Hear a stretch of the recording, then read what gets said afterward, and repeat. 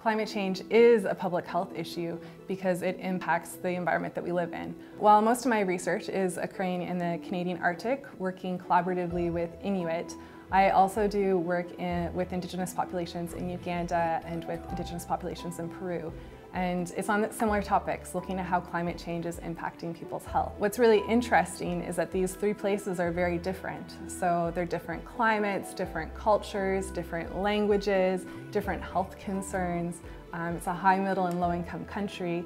But what we found really striking and really surprising in our research group is that actually the pathways through which climate change is impacting health are all very similar. So climate change is impacting people's environment, which impacts people's health. It impacts their food security, it impacts their water security and safety, and it impacts their mental health and well-being.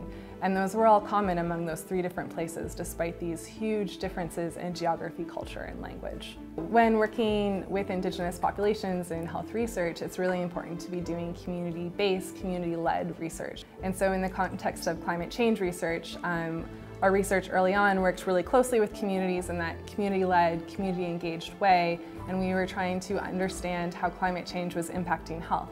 And when we were moving into the next phase of our project, we started asking our partners what would be the next research question that would be really important to answer for community members. And they told us that it's been really interesting to understand how climate change is impacting their health, but what they wanted to do next was try to understand what they could do about it.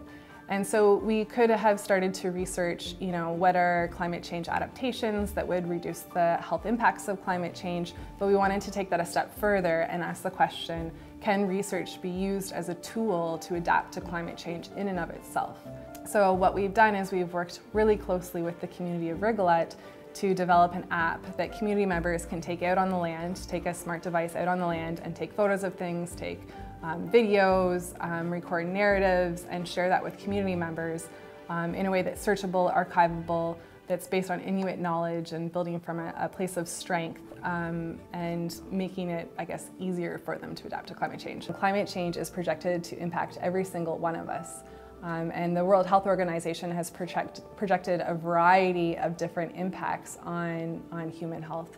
So while my research focuses on climate change impacts on health in the Arctic, Uganda, and Peru, and my research works with Indigenous communities, these challenges are not unique to Indigenous peoples. They impact all of us. My name is Sherilee Harper, and this is Public Health.